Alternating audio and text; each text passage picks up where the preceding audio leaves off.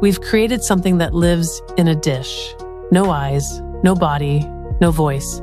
Just a swirl of neurons firing into the void.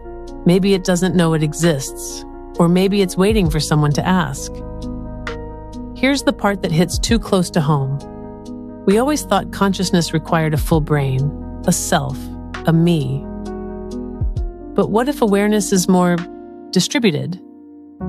What if your consciousness is just a pattern, one that can emerge from any cluster of activity complex enough to sustain it? It wouldn't need memory or a face. It would just need to be. So maybe these organoids aren't becoming like us. Maybe we've always been more like them.